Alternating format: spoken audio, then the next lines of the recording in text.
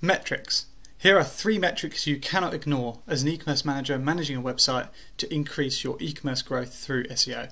The first metric is sales. Sales from SEO only. Now this can be a bit difficult because there's a couple of nuances, which means that sometimes it includes branded traffic from people that already know you, and I'll cover how to detect that in a moment. The second is a click growth, so how many people are actually coming to your website now? Is that number increasing for the keywords that you're targeting in SEO?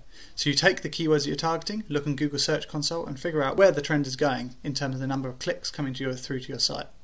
The third is the number of SEO transactions. Now, this is sometimes more important than the total sales value. This is because the first time people interact with you and purchase with you from SEO is likely to be, firstly, it's going to be a high conversion rate, but secondly, it's likely to be a lower transaction value, which means that their lifetime value is much more, and that means that overall they're going to be a valuable customer for you, but their initial sales value, or the total amount of sales from SEO initially, is likely to be lower. Therefore, it's always good to measure the total transactions instead, because you can get an understanding of how that is in comparison to other sources and other channels. Now, some of the e-commerce managers I speak to, they're often measuring SEO from literally purely a traffic point of view, so how many people are coming to the website. Now, this is not only a vanity metric, it's also a bit misleading and deceitful, because it actually tells you how many people are coming to the website, including people coming from other sources. It includes coming from social. You need to make sure you're firstly splitting down by source, so by channel, so SEO, and seeing that organic search, and secondly then splitting that down by whether they're new user or existing user. And this comes back to my first point. When you're measuring sales for organic SEO, make sure that you've got a split down of branded and non-branded searches, because it makes a difference.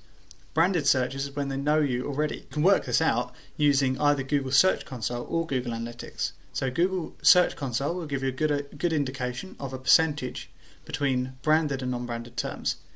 Google Analytics, however, will give you a good indication of new users. So how many people from SEO are new users, i.e. they've never visited your website before. So make sure you split out that brand and non-branded thing, because that makes sure that you've got good metrics to measure, and you measure it out the same way each month. I'd recommend even doing it quarterly and having a North Star metric to make sure that you're actually heading towards that every single month. What I'd recommend for 2021 is actually splitting down, what they are currently, because you can't really measure a goal unless you know where you are now and where you want to be, and then how you're getting there on the journey. So the key thing is to make sure your team is clear what your metrics are, make sure you've got them set in stone as to what you want them to be, and what the journey looks like to get from here to there, and what you need to optimize to achieve that. Now, do you measure your SEO metrics? Let me know in the comments below. I'll be really interested to know if these 3 are the ones you're already measuring, or if you measure some others, or perhaps you may even be measuring the vanity metrics we spoke about earlier.